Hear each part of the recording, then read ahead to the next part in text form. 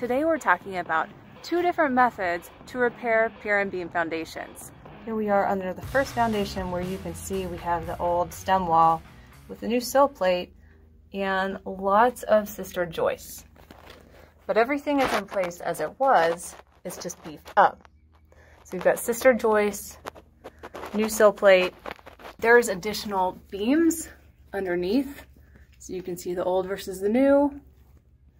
And for every one of the old brick columns, these piers, there's a new cinder block or cement block all the way down on both sides. And you've got this new lovely beam in the middle, just supporting the middle of the house a lot better than what it was before. Everything is as it was. It's maintaining the same kind of style that was here before. It's just beefed up and a lot stronger. Here we are under another house with a different pier and beam foundation where there's been considerable amount of piers being added.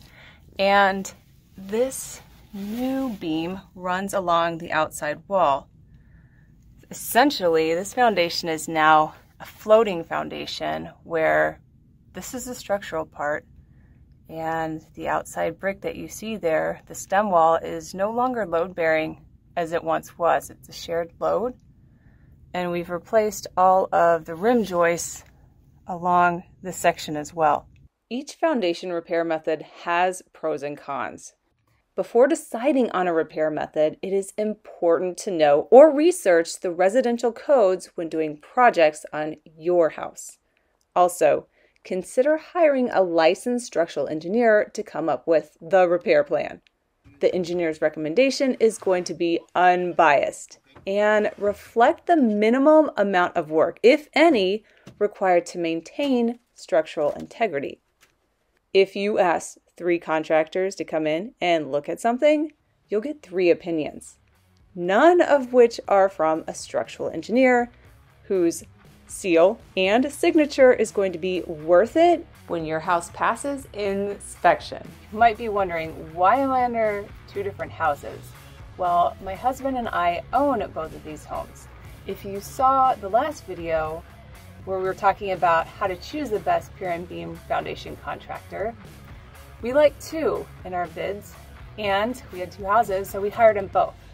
We had foundation work on both houses on the same week. Cha-ching, it was an expensive week. But you can see the differences between the 2 contractors.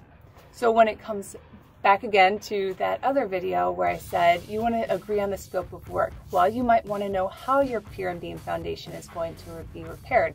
Is it going to be a floating foundation, or are they beefing up what's already there? Thanks for watching. I hope this helps with your pier and beam repairs. And definitely check out this video next. It shows you exactly what you can expect, worst case scenario, before, during, and after your foundation repairs. Or you can check out this video next, which will show you how to choose the best foundation repair contractor.